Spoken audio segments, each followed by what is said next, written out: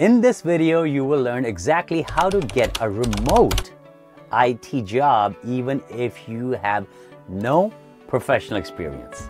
So stay with me. Hi, I am enroll. I make learning technology easy, even for beginners in IT. So I have over 25 years of experience in Linux administration, Windows, virtualization, and many more. I have taught millions of students worldwide. Many people think remote jobs are only for experienced professionals, but that's not true. Companies often hire beginners if they can show they have the right skills, a willingness to learn, and the ability to work independently.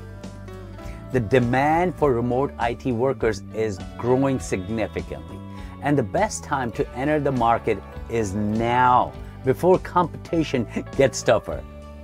The first step is to choose the role that has entry-level remote openings. These include technical support, QA testing, junior web development, content management, cloud support, or data entry with technical focus. Now, avoid applying for senior positions if you don't have a lot of experience, of course. Instead, target jobs that list 0 to 1 or 1 to 2 year experience, or that says entry level in the description. Now, once you pick a role, start learning the basic skills needed for it.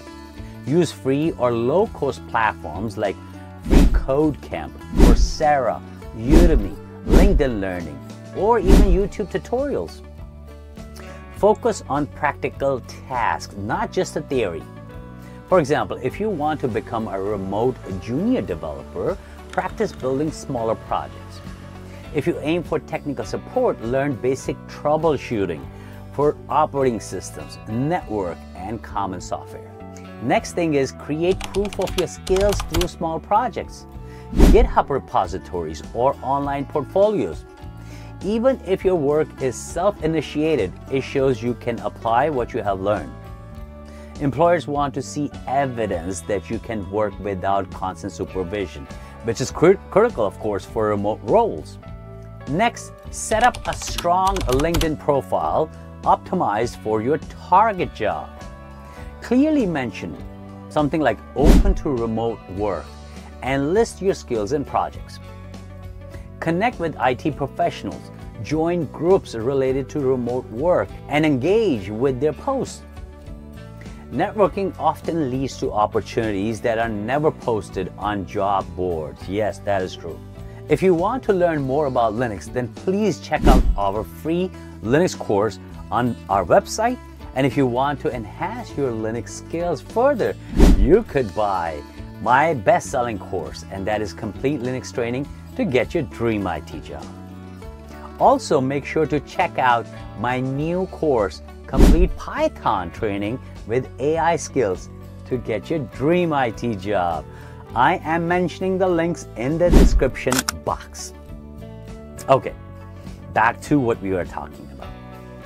When searching for jobs, use platforms that focus on remote work like We Work Remotely, Remote OK, Angels List Talent, Turing, and LinkedIn. Use filters for entry-level and remote to narrow results.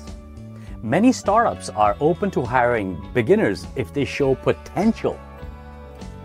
Also, try freelance platforms like Upwork or Fiverr to gain a real client experience.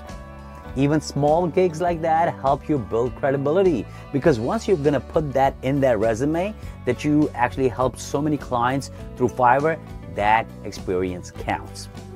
Okay, next, prepare for remote interviews by practicing both technical and communication skills. Employers hiring for remote roles also test your ability to communicate clearly online, manage time effectively, and work with minimal guidance. Be ready to discuss your projects, problem-solving approach, and how you stay organized when working from home. Finally, don't wait until you feel ready. The more you apply, the more interview experience you gain. Even rejections teach you what employers want. if you keep building skills, updating your profile, and applying strategically, you can land a remote IT job without professional experience. So, good luck to you. I hope you learned something useful in this video, and I will see you in the next one. But please wait. Don't forget to subscribe.